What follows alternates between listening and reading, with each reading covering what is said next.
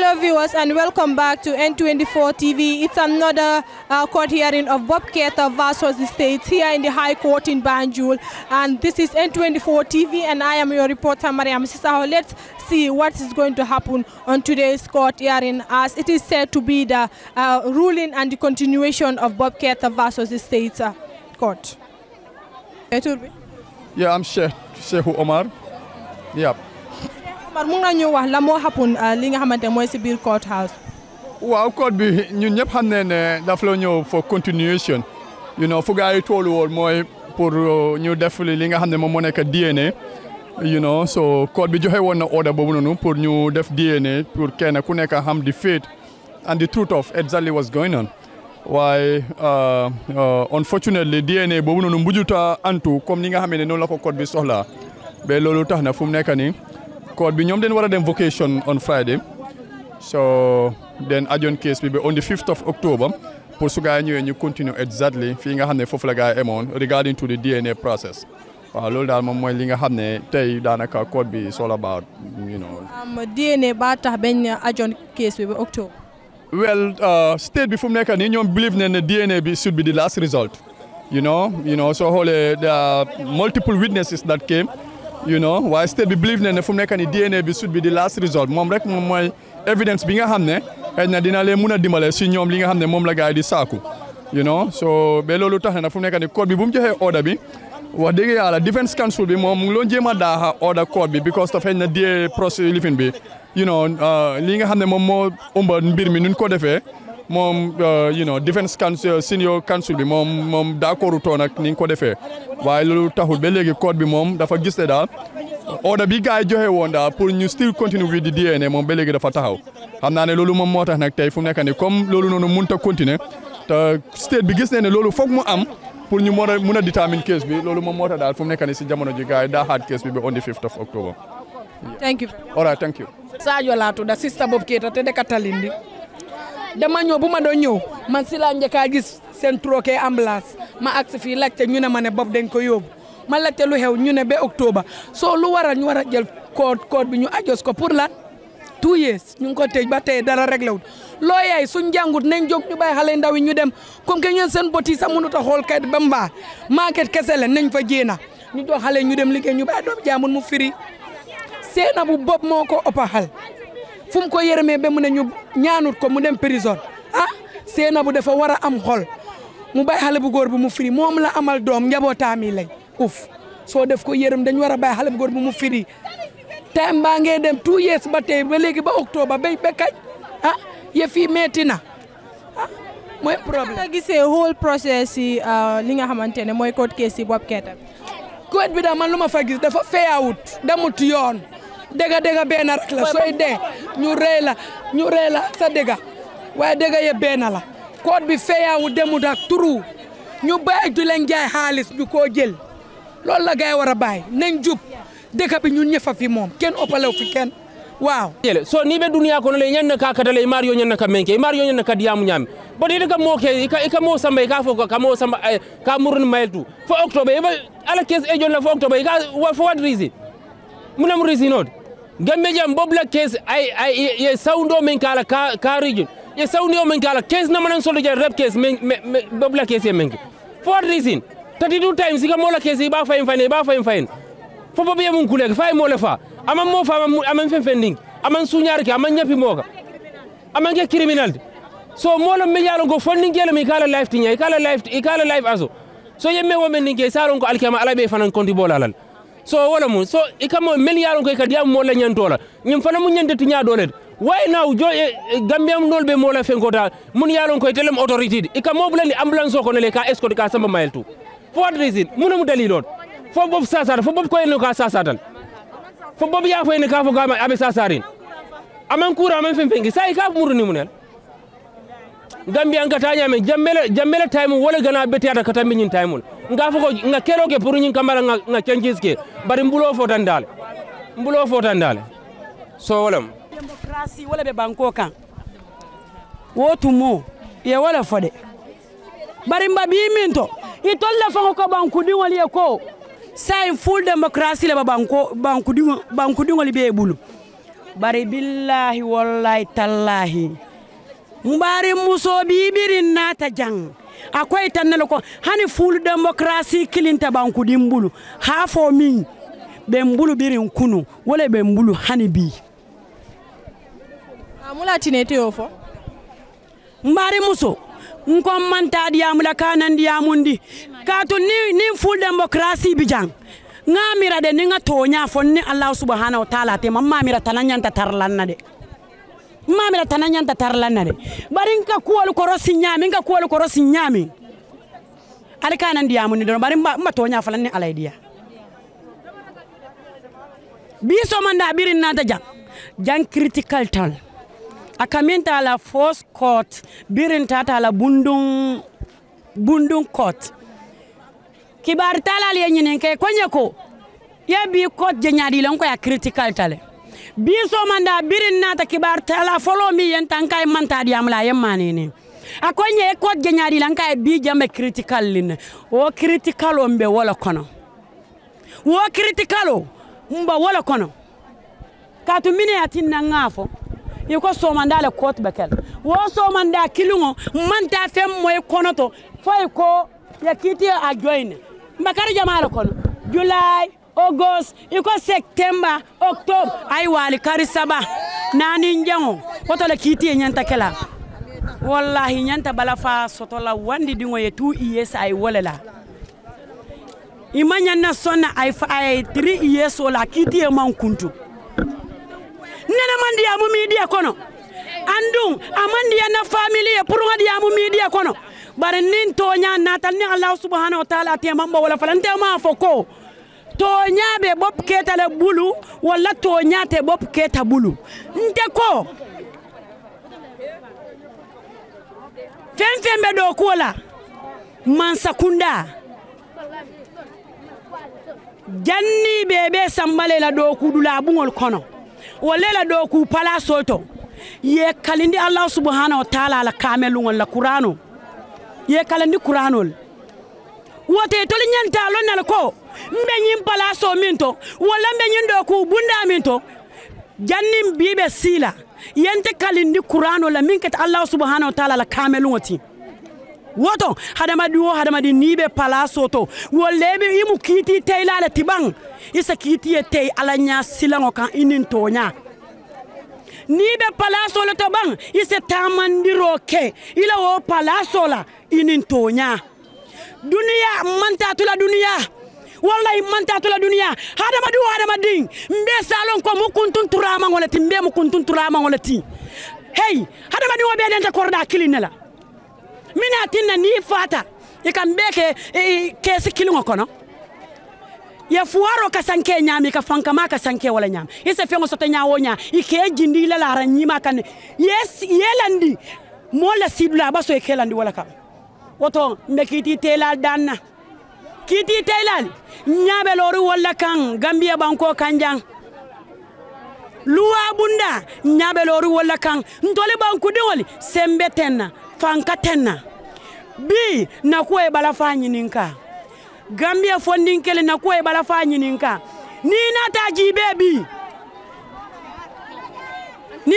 jibebi Gambia la capital otombo wala to minketa banjunuti barin toli funding kele sembete na fankutana mba fala president Baroye ko bi bankola maral kango ba tele bulu president Baro mi ya carte fayayo atelo mansati mi man carte fayayo atelo mansati hani sisele atelo mila mansati bali atelo mila mansati hani yiri jamboli Gambia jang president Baro atelo muibela mansati wotomba danna baba ke asema koy ay lodula tanye nyinku oto lodula min batina Gambia funding keli mbese daha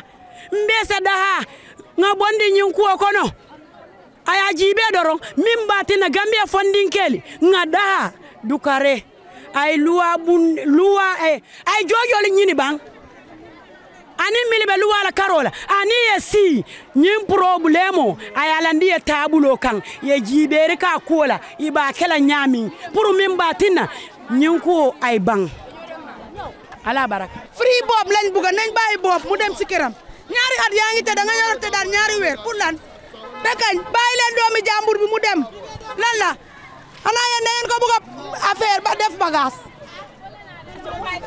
Okay, viewers, if you're still watching, okay, rega pour waxtaan ak yéen si kàllaama Wolof pour ñëpp képp koo xam ne yaa ngi seetaan te dégguloo li nga xamante ne mooy English bi lu nekk di wax fu mu toll nii mooy gars dañoo match dem fi nga xamante ne mooy Banjul pour ñu ne free bopp soo leen réerewul mbir ne bopp ñu ngi ko tëj over 2 years. ba léegi ñu ngi si keesam bi and then teel lañ waxoon ne pour dañuy def li nga xamante ne mooy ruling bi ak continuation bi bot bu ñëwee tey ñu ne dañ ajoon kees bi ba 5th of October loolu moo waral ne fu mu toll nii ñu génn ndaw yu génnoon pour ñëw wax si li nga xamante ne mooy free bopp ñoom ñu ne dañuy dem ba fi nga xamante ne mooy mile 2 foo nga xamante ne bopp foofu la nekk ñu ne pour ñu bàyyi ko moo tax it gars ñu ngi nii di jéem a dajaloo jéem a doxi ñaxtu ba fii di mile 2 pour ñu ne ñu bàyyi bopp ñeneen ñi ngi wax ne ñoom waxuñu bàyyi bopp kese waaye tamit nga tëj nit ki ñaari at te atewuloo ko loolu dafa nekk loo xamante ne da nga nekk di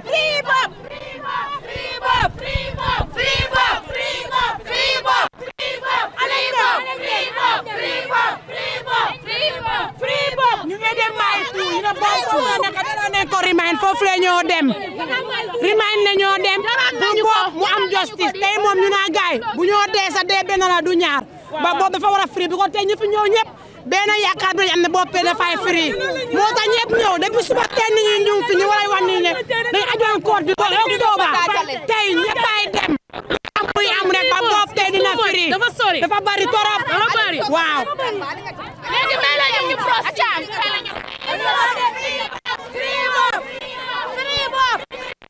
okay. This group of youth are proceeding to mile 2. Proceeding to mile 2 right now on a peaceful protest by the slogan "Free Bob, Free Bob." As you can see, they are in their large numbers and then walking towards mile 2 from the Arch 22 of Banjul to mile 2 just to see that Bob is been freed. Mbokk yi soo leen seetaan ba léegi rek ñi nga xamante ne mooy ñoo leen nekk di gis ni ñoo nekk group of youth ndaw yoo xamante ne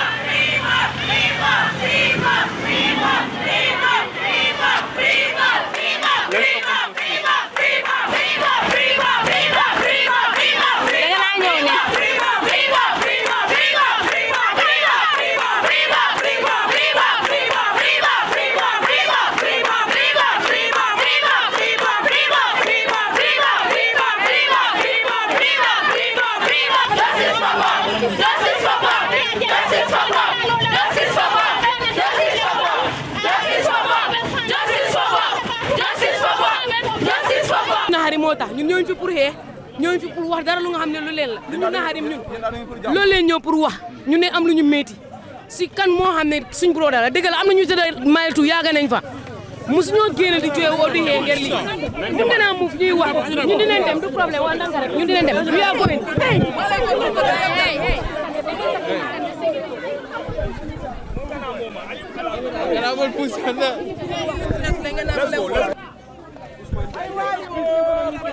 Okay, nte ñing case son sa min fono je wolong bubala ñing case amal lo ko si pour ay bank yo bari ni aje ntol mbaten kunding manyilla ko sa futa fobi ni aji be bubala ñing case abantale ya understand bubala ñing case bantale bari ni aja mamban kule ba duma wolon jamfati wolon wo jamfa e bo sidi kam bubale kamma ya understand but ni ajibe fango nyulie buba accuse minna wolon rape case but they don't have any evidence monsoto mi e buba muta mile tunte malong because he told nyanta evidence ne sotle na buba muta but there's no evidence so buba have to go home buba nyanta dala suwa kono le ni nyulie evidence soto wato wati na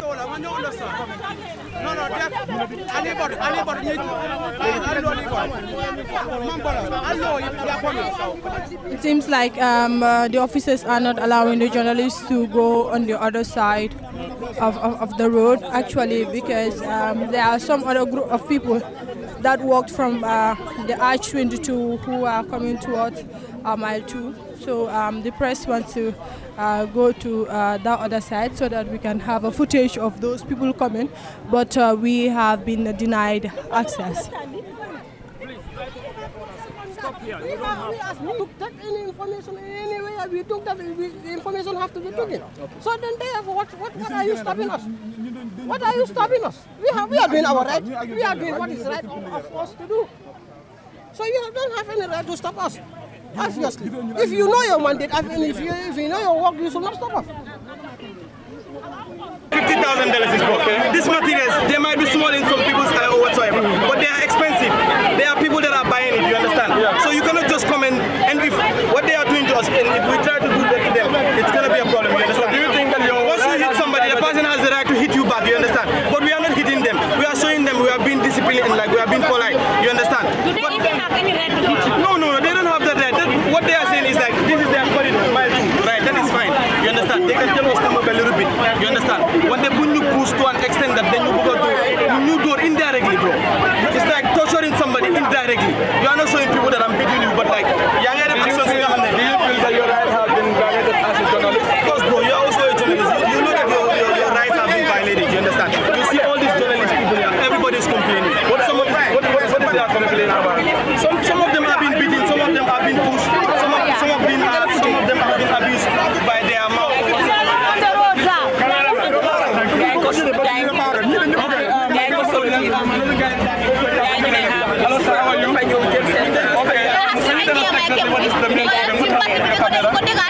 So we are trying we are online and this guy was coming. So we are trying to show our cards to show that we are from the media house. And he was like, you know, move. So the commander came, he was like, move.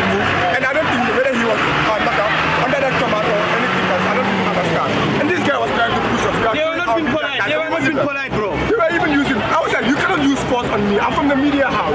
You have to take it easy with me. You are doing your job, I'm doing my job. Exactly. So why will you do this to me? Exactly. And he was like, I don't care, fuck you, push. He was just using the foul word. He was telling you, fuck you. And how did you react when he insulted you? Why would I insult back? Yeah. Because he's trying to do his job, and if I insult back, probably he's doing there's a problem. Why would I do that? No right to do. He has no right to insult me, and if I pay back, he said what? How we go back?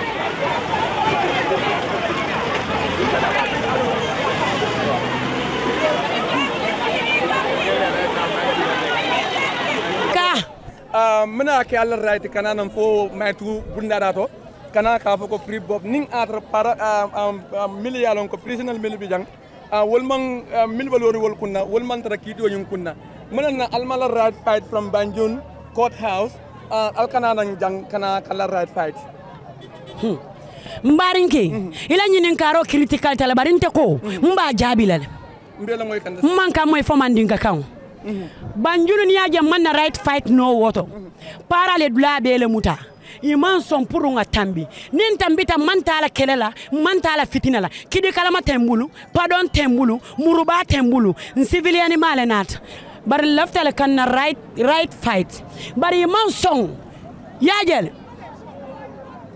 fenke lungo min nata jamala fo arami salungo lomba fotala to lomba yendandi dami bi fana yendandi wala to wala nan nata lo silo kan pour kan balamba ya tandi pour president Barrow salon ko banko fondin keli nenema min kembe wala kan fatala wala nan bakan woto president Barrow nyantala en consider bari ntote ray sotola pour ka dum maltu pour ka violence keje nta wokela bari mbedami mbe batari ne nin kan falomu because funding kelo mi yalonko ala nyanto ye wala sis. Okay, viewers, that is Baba Ja Serin Chapa. Actually, he's also part of the group of people who are saying that we should, Bob should be free. Free Bob! Let's go, free Bob! Free Bob! Free Bob! Free Bob! Free Bob! Free Bob! Free Bob! Free Bob! Free Bob!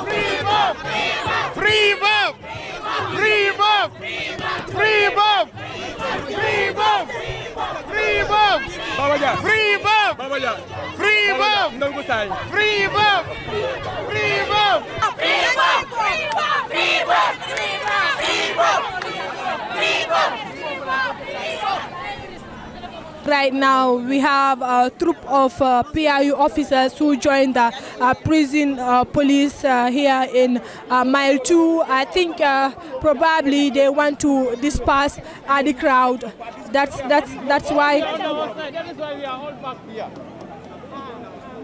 Yeah, I mean, as you can see, still they don't want to leave the press personnel to be behind the police officers, which is something that should have been done because it is for the safety of the journalists and their gadgets. But right now, as you can see, the PIU troops just joined the prison police officers, even though they are not being mixed up yet. But the prison police are already on standby. They have been arranged, and the crowd also they are also on standby.